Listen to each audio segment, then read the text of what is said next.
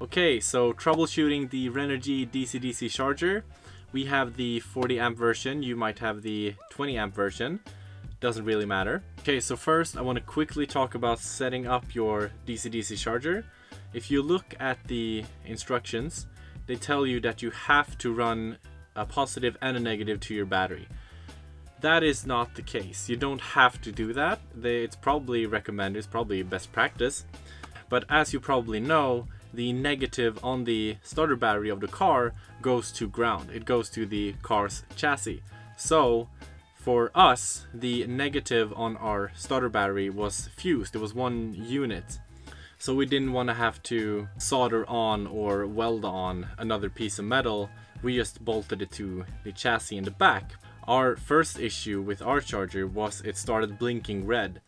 That was after we had to take out the entire system and then put it back in, and on the reinstallation we got a spark and a pop at the grounding point, and after that it started to blink red. Now naturally we tried to recouple everything, undo everything and redo it, and nothing worked.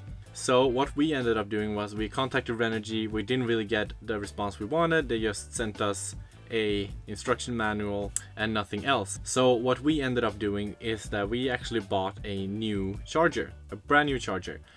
So we plugged it in, and as we were gonna start using it, we got a green flickering light, not a red pulsing light, but a green flickering light, which was, we didn't know what that was. So we undid everything again and we contacted RENOGY, and they again didn't really give us a response. So I did a lot of investigating on my own, and with the green flickering light, from googling a little bit about other DC-DC chargers, I came to the conclusion that it was probably a grounding issue.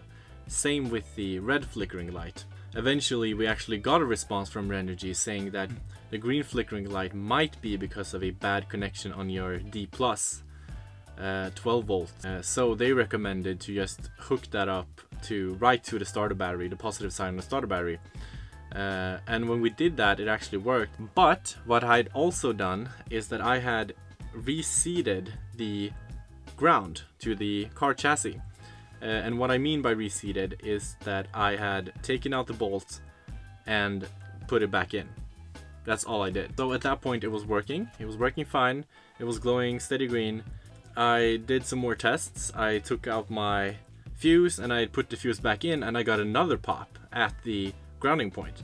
And then again it started blinking red. So again, all I did was take out the ground, put the ground back in, and it worked. So I am not an electrician at all. I just want to make that clear. But somehow the ground gets bad, I guess. I don't really know. But this may be something that you can do to fix your issue. Because RENOGY, I'm not bashing RENOGY in any way. After a while we got some really good customer service. I called them, I talked to them, they were really friendly. But all their solutions seems to be send it back so we can fix it, while I want basically DIY. This is the way you can fix your device. Obviously they don't want to do that, but when you're living in Sweden, having to ship the charger all the way to the US is not really an option. So to sum up, if you have a green flickering light or a red pulsing light, don't throw your charger away, don't send it to RENOGY. First try unscrewing your ground. If you have it grounded to somewhere else on the car and not the starter battery, unscrew that, screw it back in, or if you have it grounded to like a bolt or something, unscrew it, find a different grounding point and screw it in there and try it again. What you can also do is undo your D+ wherever you have that and put it right to the positive side of the starter battery.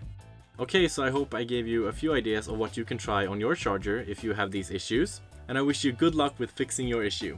Bye.